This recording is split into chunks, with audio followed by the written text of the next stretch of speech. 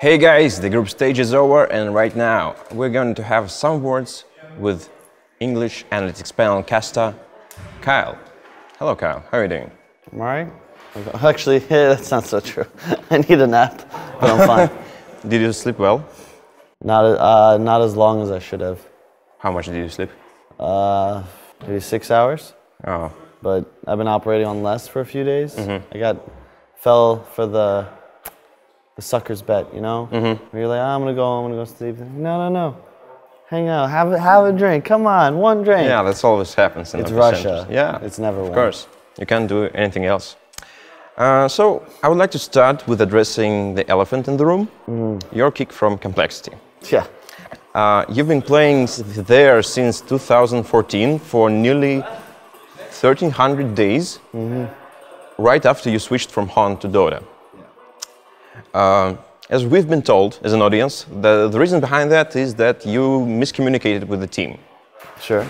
Okay, okay. So how did you guys break up? On what terms?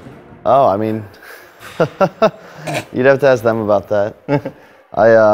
Okay, tell your reasons, tell your feelings. I was the guy that got kicked. I don't have feelings, you know? It's just do your best, accept the situation, move on. Your brother is still playing there, Zach. Do you root for the guys? I root for some of the guys. Okay, that's okay. You've been the kind of person that hates techies pretty much. You think he's no fun to play, he ruins the game. Yet, because of your brother, Complexity was the first team that picked techies on the tournament and they failed. Don't you think there's still a possibility that techies might be fun with Teeny maybe or Pudge in professional plays? I hope not. Why so? It's just it's against the spirit of the game. That's why I don't like it. I'm sure if someone can make it work, it's fine, but it's a gimmick. It's like how I feel when I watch James Harden play basketball. Like, yeah, successful eventually, you know, theoretically successful, but yeah, it's just gross. Okay, then, and what do you think about the meta, this patch? Do you like it? Do you enjoy it? You still play the game. You have a feeling about that. You have your opinion. The only thing I'm not a huge fan of is that the game changes so rapidly. There isn't really time to figure out like the meta. Sunby, coach for Secret, wrote a blog about this maybe 6 months ago that I really agreed with, discussing how like even at TI, this past TI, the game wasn't still fully fleshed out or figured out yet. And then all of a sudden, you know, it's changed drastically. We have these more frequent patches, but instead of focusing on like small tweaks to talents, to numbers, cooldowns, you know, little things, we're getting drastic changes to the math of Dota. Like status resistance as an example, which is like now somewhat gone, really messed with your intuitive like muscle memory for Dota 2. If you would Yule someone and stun them, you would be wrong, okay? And now that status resist is gone, I'm like too late on my stun, like half the time. And you have to relearn this to yourself. Same with, you know, little things like bounty runes give, first it's like scaling XP, now it's no XP. Big changes come around, but they don't actually impact the game in the way that others would, i.e. denies being so brutal and crushing in games. I think that's a big part of the reason Wild VP is amazing. They've always kind of ran the same style, and they've never been like this successful with it, but of all teams, they've really worked out a formula to win games. And I think a huge part of that is that they're some of the most talented players in the laning phase, and they abuse that to just get huge advantages and win games. Do you think there are any over and underrated heroes right now?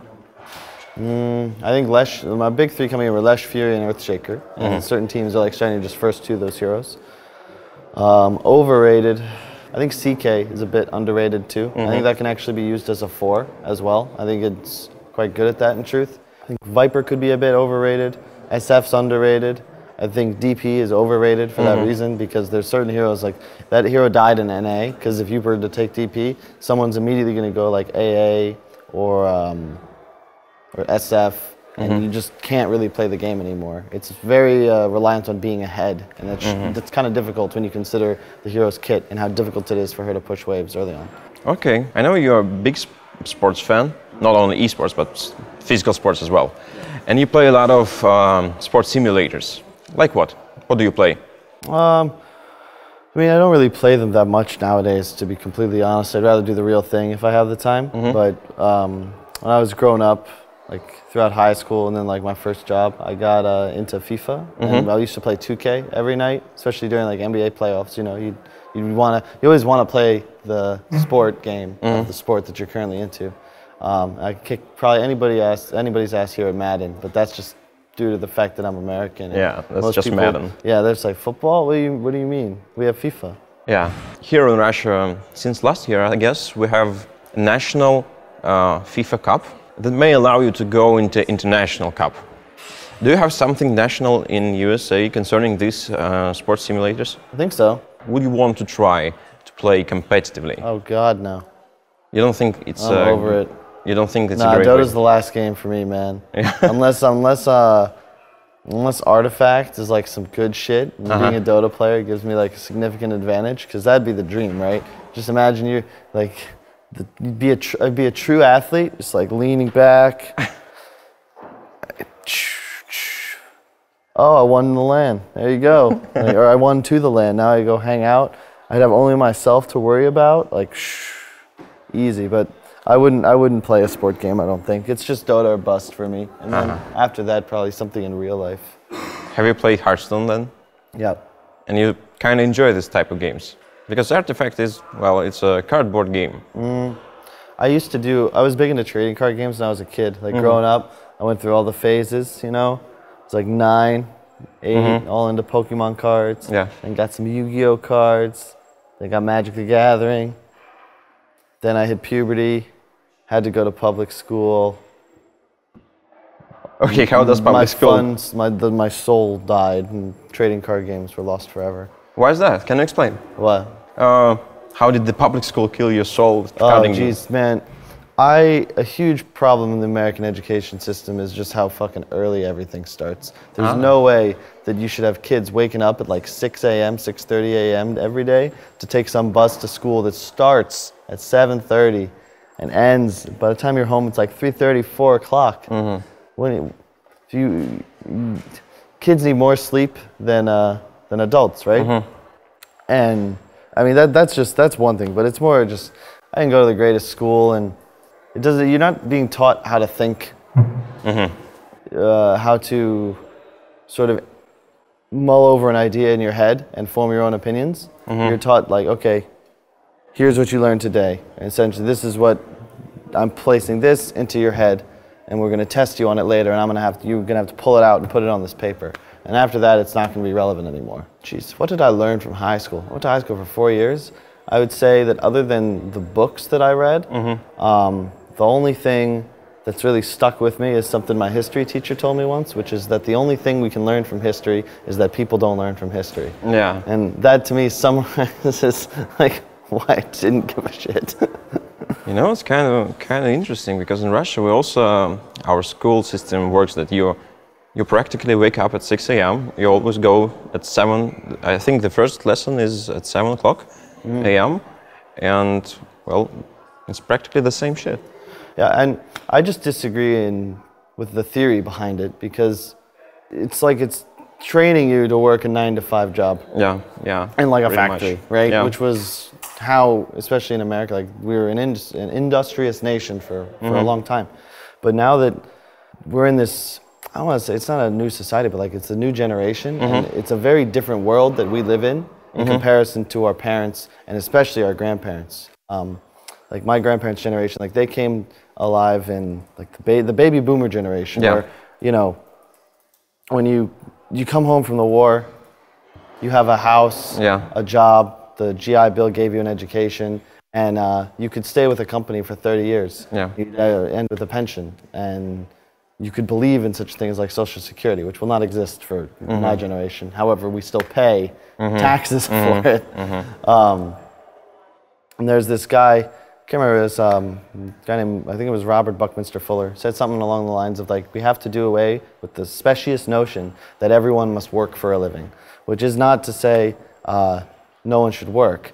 The point is simply that as technology advances, we're not going to need to do as much work as we did previously in order to sustain ourselves as like a community in a society. Because, like, no lie, you got robots for that shit. Like, even like Amazon warehouses, you know, they have like the drones. McDonald's, retail stores, like there's self-checkouts now. Before those existed, there were people there, and that's going to continue. And I think nowadays, if we're going to teach people in school about anything, we should give them almost, like, there's no philosophy in my high school. There's no financial planning. There's no basic like life advice, stuff I had to figure out by myself that would have been really nice for someone to tell me, like 13, 14, like, hey, by the way, you know, don't worry so much, because who knows what you're going to do. And, you know, the importance of believing in yourself and also being willing to challenge yourself and constantly understand that you can be better than what you are right now. And that might have been a little jumbled. I'm sure that wasn't as streamlined a bunch of thoughts as it could be, but I'm tired. You can imagine how great it was, because I've kind of set a trap for you. I had a question later on, but I'm going to ask it now. I've noticed you use a lot of quotes from great people. Where do you pick those quotes from? I like to read a lot, and I don't know what it is with my memory, but I pick up things I read. Like, I don't know how to put it. Like, it's the only way I can really memorize things. That's why, like, I know Dota, right? I can tell you a bunch of bullshit about Dota. The same way when I was like 7, I could tell you a whole bunch of dinosaur facts. Okay, Deinonychus was my favorite. It's pretty common, you say. Yeah, I was gonna be a paleontologist, and then I turned 8. And my life changed. I got into Plato or something. I don't know. I read a lot, and I honestly like just scour the internet at times, you know, just to find like ideas. Or I think quotes are really cool because they can summarize like all the thoughts that I have, right, or that you have, and you're like, wow, I'm so smart. Like I can look at this and, you know, pick out the deeper meaning and understand it. Someone else has already done that. Probably 100 years ago, he was way smarter than you, probably more attractive, and he's just said it better than you, right? Like, why spoil it, you know? And I think that it's not important that, you know, the quotes from a famous person, it's that they're right, or they have a good viewpoint on something. And poems are good too. Okay, so what's the last book you read? And do you read philosophy books? I've read a few. I prefer science fiction if I'm going to just like read casually. Science fiction like Philip Dick, Isaac Asimov? I read a couple of, I think my favorite author is Heinlein. For that, Asimov is incredible. And one of my favorite books that I'd highly recommend if you're viewing this is The Forever War by Joe Haldeman. It's really excellent. And then there's all like the classics, you know, like Hitchhiker's Guide to the Galaxy, Dune. Like, I have a vivid imagination, so I like much prefer books to like watching movies. As an example, Harry Potter, the characters were better in my head, with the exception of Snape, who has replaced what my Snape was in here. What about the science fiction movies? Have you watched, for instance, Blade Runner? What did you think about it? Because I think you know that the whole movie, the whole plot is based on one tiny tale from Philip Dick. Yeah. So what do you think about it? It wasn't a tiny tale. It was When Androids Dream of Electric Sheep. Yeah. It was a book. Yeah, it was a book. It's not that big. So what do you think about how Denis Villeneuve and Ridley Scott made the movies based on this book? I think it was a great idea. You enjoyed it? I mean, they made a remake of it too. Yeah. It had to be. I mean, they had Harrison Ford though, to be fair. So they kind of like had a double whammy. Yeah. I don't know, I liked it. I'm not gonna, you know, sing songs about it or praise it for an hour, but it was good. Okay, that's fine. Let's go back to Dota and of stuff. Course. Yeah. After your kick, the last time we've seen you was on deck, on the panel. What were you doing else this whole time? Were you playing pubs maybe, or what were you doing after the kick? Moving. Ordering from Uber Eats, playing a lot of Dota. I was like a bit, not upset, but kind of disappointed and angry And I just started spamming pubs, streaming a little bit, just to kind of like prove to myself that I wasn't like, I don't want to say, you know, I wasn't the problem, but, you know, make sure I was good. And I can confirm, really good at Dota, really good. Well, and, I have no doubts about that. Yeah, especially after seeing how the next month or so played out, I would say the community could see that as well. Okay, talking about the pubs and your training, you've known to speak about the game's problems like throwing, toxic players, and so on and so forth, and that Valve isn't fixing those things. They just recently started to ban cheaters. And for instance, in Overwatch, there is a new feature. You can avoid a player for 1 week. If you have someone toxic, very toxic, and amazing. If you are on high level of MMR, there's not a lot of players up there to start with. You can avoid a person for 1 week, and you can avoid 2 persons for the week. Why don't you think Valve hasn't done it? And well, I kind of understand that you like the idea, and maybe you do have some other ideas how to fix the things in Dota. I mean, I would say, so that's a two-part question. Yeah. I'll answer the real one quickly, which is that I think Valve and all companies such as Valve, whenever you reach like the top of your field in a tech industry, I think Google has the same issues. People want to do like cool tech shit. Nobody wants to maintain Google Maps and fix the bugs. Yeah. Okay? The same way nobody really wants to work on Dota 2 matchmaking, I'm sure. It's just not interesting. You know, I'm sure they're making cutting edge VR. They're probably building robots. It's like a new game. It's the same anywhere when you're at that level. And as for the problem with Dota, I was actually talking with Grant and Breaky about this the other day. The most nostalgic time or game that we have was like the Burning Crusade in World of Warcraft. And a big part of that was because of the aspect of community. It wasn't like it is now in WoW. Like I don't play. I played in high school, you know, like 10 years ago at this point. That's scary. Holy shit, 10 years. You would have to know people, and you would make friends, and you'd group up with them to do like arena or battlegrounds or raids, and there wasn't this like looking for raid. It's very, it's not personal anymore. You're replaceable. You're just a guy now, and you fit into a mold, and these group of strangers go do some shit together, and that's it. Whereas previously, it was almost a live version like Dungeons and Dragons, right? And you had friends and you would play with them, and it was a communal thing. There was pride for your guild, for your server, for yourself as an individual, whereas it doesn't exist anymore. It's the same in Dota. What do you get as a player? What do you actually earn? What do you get? You get skins? You get shards now from Dota Plus, but for what? For skins. For skins, and so that you can have a count for how many like lightning stun combos you have on Lesh. That shit doesn't really matter.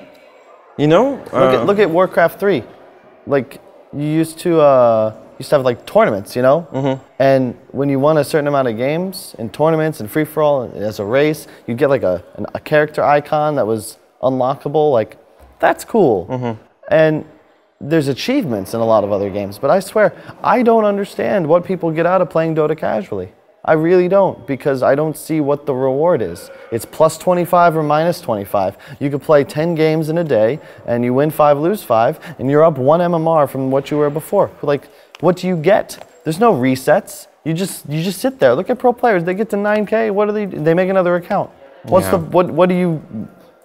value do you get? It just feels like a time sink, and I think a big part of that is there's the aspects of community have not been developed. And custom games are, the system is not as it should be, and whenever you have these top 10 games, and if you're not in a top 10 game, how does your game get play? Whereas Warcraft 3, custom games, there's a list. You're on a phone or Skype with your friends. You're like, oh, join this one. Boom, you go, you play it. Like, you had to wait for someone to host maps if you loved them, and there was like a smaller community. You know, you'd beat impossible bosses with a group of like randoms, or maybe you'd fail. You'd be like, oh, come back tomorrow. But I don't know if it's because I was younger and I was truly playing games for fun, but I just don't see that as what even my little brothers get to enjoy. It just doesn't exist like that anymore. There's no in-houses in Dota. In Han, we used to play in-houses every day. Oh, damn it, guys. Just look at the time. It's already 20 minutes interview. We gotta take a little break, and see you guys tomorrow.